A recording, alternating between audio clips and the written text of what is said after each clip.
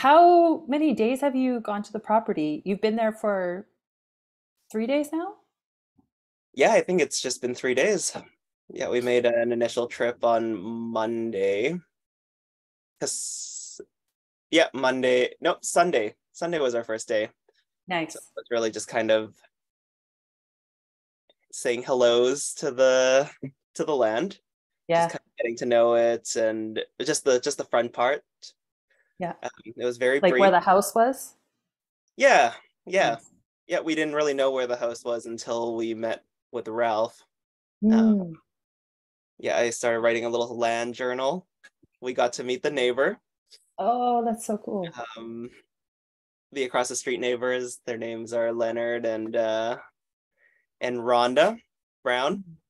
They what we learned here is that they really know your last names. They really advertise it, so then you know if you're like a local or not. So then it's like, oh, Oh, oh, this is Nick. He's in Etheridge. And they're right. like, oh, Palmer. Okay, got it. That's Who's amazing. Palmer? And I'm like, I'm just an alien. Don't mind me. No, you belong. That's um, very cool. So what did you do with when was Ralph there? Was he there on Sunday? Or maybe you should, who is Ralph? oh yeah, so Ralph is um a a very established contractor here, very trusted and very skilled Mm. contractor. He seems like a jack of many trades, but I initially knew of him as the septic guy. But he also did the demolition of the old hovel that used to be on this land Right. a couple of years ago, I think. And he seems to be involved in many projects in Margaree. So he did the neighbor's septic. He he also does work here on the live-in tents that we're at right Oh, now. wow. So yeah, Ralph McPherson. The McPherson name seems to travel far. Um, yep. So yeah, we had a really nice and long conversation with him, just kind of um laying. Here's Nick. Just to kind of develop that plan of where the bunkies are gonna go, the Rockwood bathroom, Rockwood, and the Haven. Mm. Um, because right now it's pretty low. So what we found on our first day, just from kind of walking that land, is just like how wet it was. We discovered the brook where the old bridge was, and it's supposed to be one of the drier seasons too, Mm. somehow. And yet it was still like pretty moist. Like it wasn't collecting water. We also found areas that were pooling, but they were Right. just kind of spongy. You walk on it and it's like muddy and squishy, and it's like far away from the brook, but I think it's just like runoff from the highway because it is pretty low. Mm. um so we just aren't sure whether to put structures there or not, but we think it should be fine because it's still Mhm. far away from like the water sources, like the brook. So You're right. So no like flooding or anything like yeah, it's that. not flooding. Yeah, it's not pooling, and I think Just it has really, a little bit of, but it's not dry. So right, soft so, ground. yeah. So then, of course, we're doing it completely backwards. Then what are we know in permaculture? Water acts as structure, but we're trying to scope out the water, kind of, and then also there's no road yet, but we're like, let's put a structure here and then road later. But Yeah. we do have a kind of a good idea of where the road's likely gonna go. Mm. And today, from scoping the land, we did find the brook on the side, and so it's actually pretty cool to see how accurate the brook that I drew in the Google Maps, the Oh Google yeah. Road, turned out to be. Um, Yeah, because yeah, it runs down the other side of the property. yeah, the other neighbor, So not that's the not a good place for a road. Right. yeah, because it runs like straight up the property, so we can't have a road, you know, parallel to that. So it has to be on the other side next to Which the Swallow Banks neighbors. is also where we planned to have the Mm. road. That seems to be based on our conversation with Ralph and our 4 days, four, Yeah, four four days days on of the land. observations and interacting. It seems to be correct to put it Right. there. And we talked with Ralph too about starting with the front area. So, and we asked him, I didn't call him yet today. I just remembered. Yeah. Sent me a text, but asked him to do what they call pit fill. So pit run, right. So like not high grade crushed stone, but just to kind of fill in that whole front area. He gave us stakes, we mapped it out, and then we're thinking shipping container for storage, the bunkies, and then there's still space to park the trailer for this year, and then build a road maybe at the end of the year in the fall, and next year the trailer could go in the back of the property.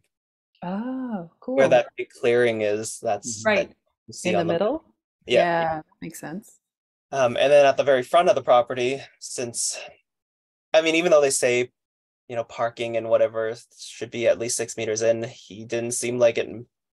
He had the impression that it doesn't really matter and that no one cares. But so yeah, we're just like, well, might as well make use of that space then as parking if needed. Who says it's supposed to be 6 feet in? Is that a county? It's like a county bylaw thing, but we have to really confirm that. Right. Interesting. Oh, yes. So we'll see.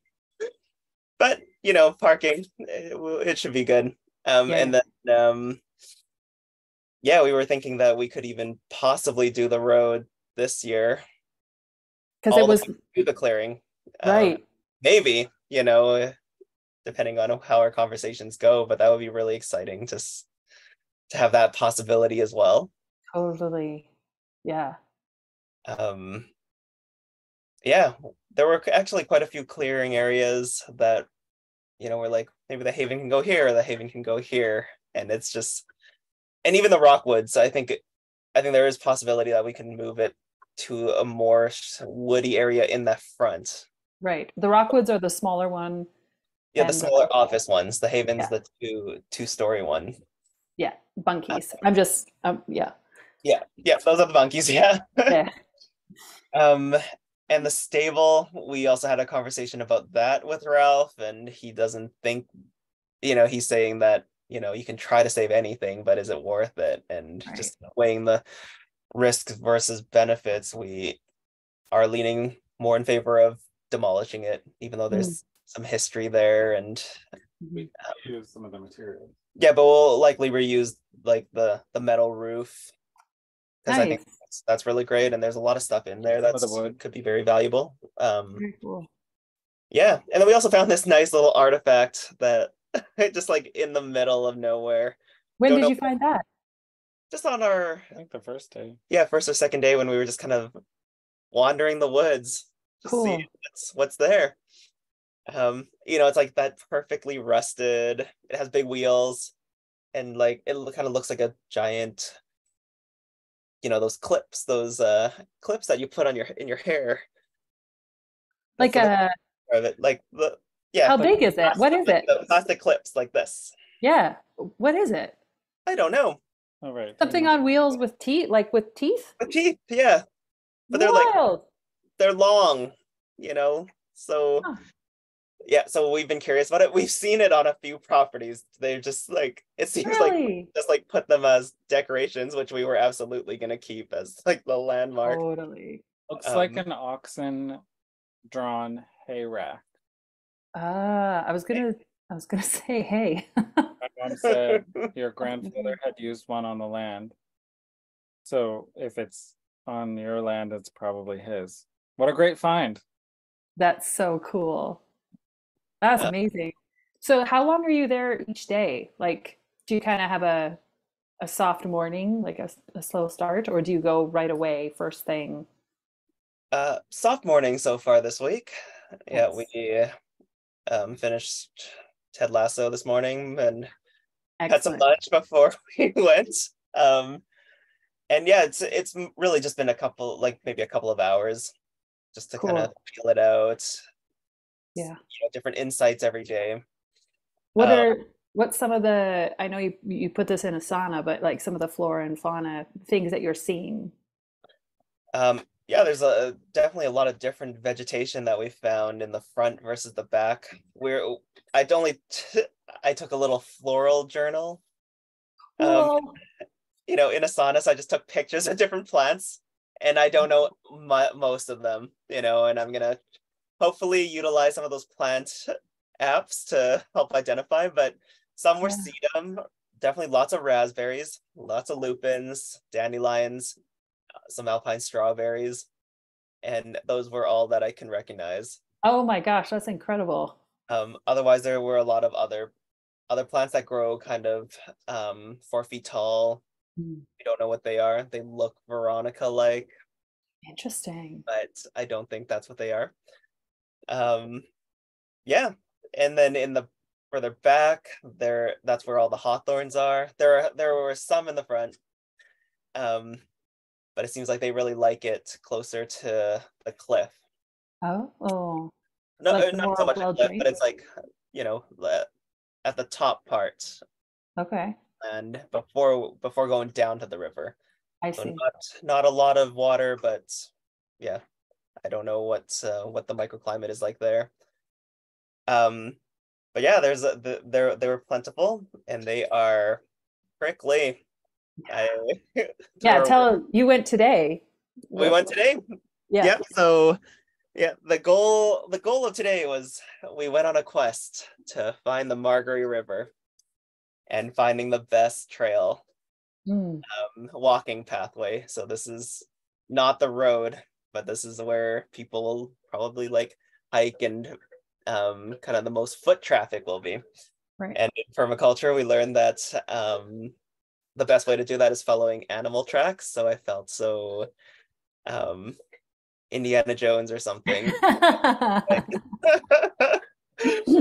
um, so I made a video. I was like, I don't know if there's a lot of animals that walk by, but we're trying. And then 2 seconds later, Nick was like, hooves, hooves, right in the mud. We're like, oh my gosh, amazing. So then we followed So the cool. hoof tracks, marked the trees with tape, like we were going on a hike. It felt like Yes. such an adventure, really, because it was so woody. Um, we had our walkie-talkies, and so Nick was scoping a different way, and then I was scoping the more woods way, and then Yeah. we found some poop and got really excited about that. And Yeah. in this regards, not in a nursing way, like an exploratory way. So yeah, more animal signs, and then we found the brook, found that goes all the way straight to the back of the property, so we know we can't build a road there. Not sure if I already said that. Um, and that's on the I think that's the east side neighbors. Okay. Um, yeah, and kind of during that journey, I found a bunch of hawthorns, stepped on one, went right through my boot, Through the sole of your through the rubber boot. sole of my Not boot. like through the side canvas part, but like, Yeah, oh my God. yeah. So I might have not asked enough permission to chop its limb, but it was right in our face. So we're like, okay, I got this. And they have really big thorns. They're How big? probably the length of like my pinky finger. Whoa. And like how thick? Diameter. Like a pencil? They are like no, yeah, like not that thick. I would describe it like the lead of a pencil, but Oh like my goodness. yeah, Ooh. Those yeah. did get in. And yeah, they're sharp. Even they went through jackets, even though they're like supposed to be like poke proof. Oh my God. Your Yeah, jackets were supposed to be poke proof. yeah, Oh more my or less. God.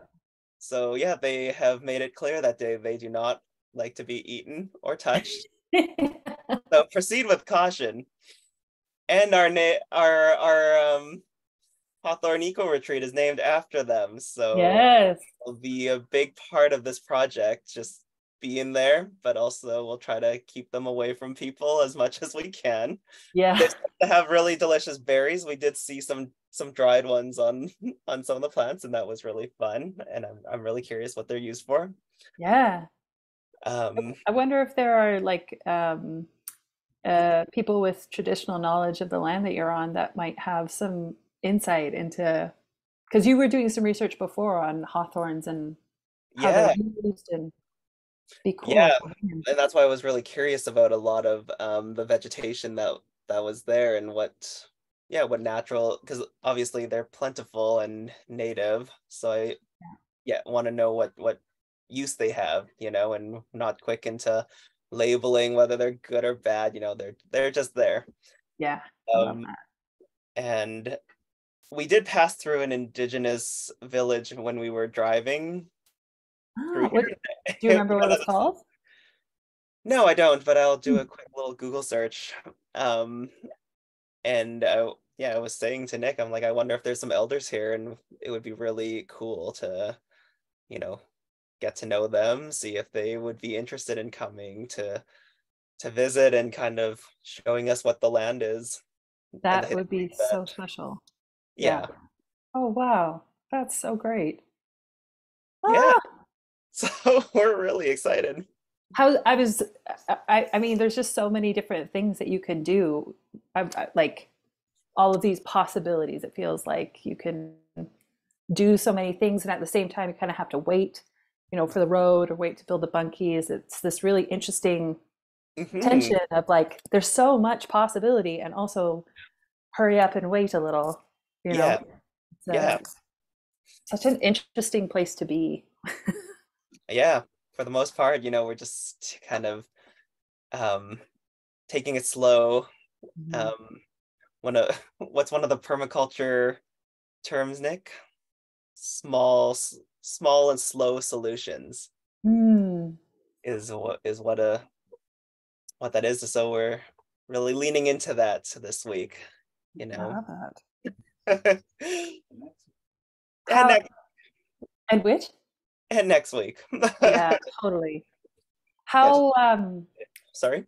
oh, I was just wondering, like, how has your emotional, your mental health, even your physical health, like you drove for so long and now you're getting to be out in, on the land. I'm just wondering if you've noticed any shifts or any, I don't know, anything that you're aware of, because maybe sometimes that stuff just comes really soft and slow too in our Mhm. processing, but just curious what you've been noticing. Yeah, just being out in like nature, just really feels like it's has slowed down the nervous system for sure. Mm. Um, yeah, it just feels so connecting and just that country air. Hmm. Just something healing about that. Yeah. Yeah. And yeah, I'm really curious what yeah, how Nick feels. Mm. Feeler. Um I think you're feeling too. yeah, we've met so many people and Mm. people are so friendly here. Yeah. Seems like everyone loves to wave Yeah. at each other, whether it's just like when you're in on the bus and you see bus drivers waving at each other all the time. So, Yeah. so here you kind of get that vibe when you're driving. The driver from across the street will wave at you. Interesting. Oh yeah, That's kind of a small town thing. Sorry, yeah, Nick? Yeah. big thing, and specifically, it does feel like in the part of Margaree that my grandparents used to live in. Like, I just noticed even when we're staying in Margaree Forks right now, because Yeah. that's where the campsite is. 10-minute drive. So, but then going into Margaree Center, and then the part where we're at, like people there wave much more than here. Interesting. 10 minutes away, but as soon as you get into Margaree Center, it's like I don't. I'm like, did anyone not wave? Huh. Everyone does there. Yeah, so it is interesting. I feel like as I'm thinking about just like waving at strangers, the only time I would have ever done that would have been I don't even know. Maybe like if you're in a parade or something, you're just like constantly waving. Just waving at everybody. Yeah, but that idea that, I wonder how that affects community development, how that affects, how you interact with your neighbors, how that affects you internally too. Like Hmm. if you're smiling and waving at people, does that have an impact on your physical and your mental health? Just Yeah. Yeah. That's curious a to think really about.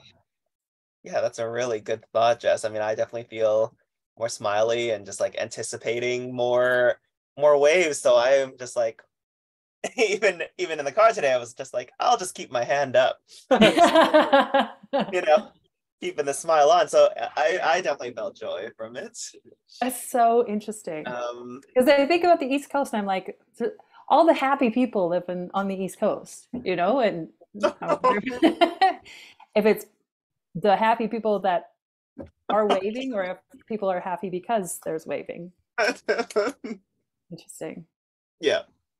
So Um, what do you have planned for like the rest of the week? Um, Going back out to the land tomorrow? So today we also went to visit my uncle, my biological father's brother, my uncle's Oh, third. how's This is, I that? guess, the second time I met him. It's just the first time there were too many people, so I didn't really remember anyone. Yeah. Anyway, they were fishing Gaspereau Oh, on the Margaree River. They gave us two. They're in the fridge. We were going to make them for dinner, but there's not enough time. So great. maybe tomorrow. Yeah. Berlin. yeah. So when Nick was saying that his uncle Stuart was inviting us to go fishing, I was really thinking, standing on this, a side or like on a lake in a boat, and they're just holding the fishing line. No, they are like, Fly fishing. It was proper, like there's a whole system. The fish basically are run into they're swimming on the opposite side of the stream. Sorry, counter to the stream, like like salmon do. Yeah. They're coming from the ocean into the Lake Ainsley. Oh, It's where they will spawn. So they're running the opposite way and they kind of stay on the banks. And so they have a run for them. So kind of brings them into this netted area, because of the way the water's flowing through it. He was kind of explaining I didn't catch everything, but and then they essentially have a line that they just pull up every now and then, and there's a ton of them, just like kind of wow. dumped onto the shore. So then they salt them and they send them to. They have some people, locals, use them for lobster bait. Okay. Um, and then otherwise they're sending them to Haiti. And they've had this Really? partnership for a long time, like generations. oh my gosh. It's interesting. Wow. Like, yeah, I guess he remembers his dad. I never like I didn't know these people existed. So Yeah. um and so this grandfather, and he died young, but this grandfather, my biological father's father. But my uncle Stuart was saying he remembers his dad saying that he remembered his dad fishing Gaspereau on this river. So they've been doing it for a while. Wow. That's such a cool part of your history. Yeah, it was fun to see. Yeah, it's really fun to watch. They That's just a, pull back with a tractor. Yeah. And then all these fish just dump out on the deck and, flopping about. And I was Yeah. like, wow. Still a lot of that's work there, but yeah, and it's a lot now. I mean, they'll only have a certain window and the only certain hours and certain days they can do it, but mm, because they want enough to get up to, like, there's a ton of them, but they right. want enough to get up to the lake to spawn. Yeah. Um, so they I don't know what I was gonna say. The question initially asked was what was in store for you for the next few days or the rest of the week, but this was an adventure Yeah. for today. Yeah, I guess I just wanted to remember to say that. I'm glad you did. I thought maybe if we went back to the beginning that we could follow the trail of your thought. Who knows where it was?